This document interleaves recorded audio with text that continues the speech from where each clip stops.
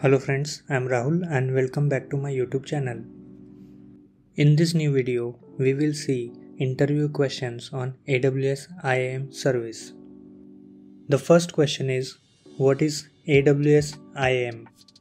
AWS IAM is a service that helps you to secure your AWS account. In IAM, you can create users, groups, policies and roles for better access management. You can allow or deny access to a particular AWS service using IAM. AWS IAM provides security tokens to each request so only authorized identities can access the AWS service. Using IAM policies, IAM manages the level of access to the services on a granular level. For example, service engineers can only have read-only access and will not be able to make any changes. Next question is, how AWS IAM works. The main work of IAM is to validate the access using policies. IAM generates a temporary security token if the requester has access to a particular service. The requester can access the service till the token is valid. Next question is, what is user and group in AWS IAM? IAM user is an entity that uses the AWS service. This user has the access to the AWS account and can access the AWS services according to the policies. The user can have access to the AWS Management Console or can access the AWS service using command line. To access the AWS Management Console, the user needs to have a username and password. And if the user wants to access the AWS services using CLI, then he needs an access key and secret access keys. The user group is a collection of users. Management of individual user permissions is a tedious job, hence we can add multiple users to the same group, so all the users will have the same access because we can assign the permissions to the group instead of users. For example, you can create a group and assign read-only permissions to the group. When you add a user to the group, the user will get the read-only access inherited. Next question is, what is the IAM policy simulator in AWS? Normally, admin creates a policy and attaches the policy to the entity like user, role or group. But he wanted to validate the effect. He has to log in as the requester entity and validate the same, or he can request the requester to log in and test the access. But using the policy simulator, the admin can validate the policy before assigning it to the entity and ensures the required access is provided. Next question is, what is Access Analyzer?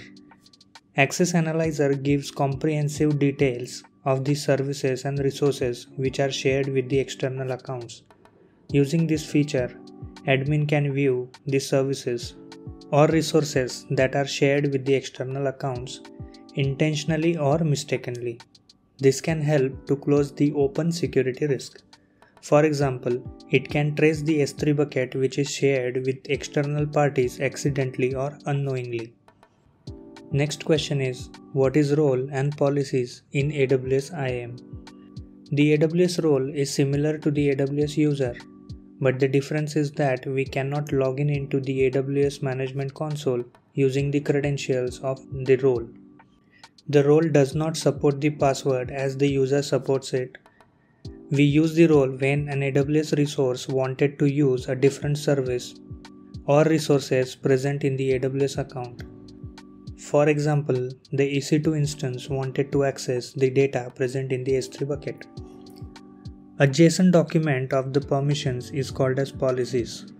In this document, the admin mentions the set of permission for a particular service or resource. For example, when a EC2 machine wanted to access the data present in the S3 bucket, we have to assign a role to the EC2 machine and need to attach the policy which allows the EC2 machine to access S3 bucket objects. Next question is, what are service control policies? Service control policies are also known as HCP policies, are the permissions managed from the centralized AWS account. Service control policies works on the organizational level and the account needs to add to the respected organization. Next question is, what are the security credentials IAM provides? AWS IAM lets you manage several types of long-term security credentials for IAM users. Passwords are used to sign into secure AWS pages such as the AWS Management Console. Access keys are used to make programmatic calls to AWS from the AWS APIs, AWS CLI, AWS SDKs, or AWS tools for Windows PowerShell. Amazon CloudFront key pairs are used for CloudFront to create signed URLs, and SSH public keys are used to authenticate to AWS code commit repositories. What is Access Advisor in AWS IAM? Access Advisor gives you a view of policy usage. You can track which policy the user used last and which is not using at all. Using this advisor, the admin can remove the unused permission which is not been used for long and is no longer needed by the user. Next question is, what is single sign-on in IAM?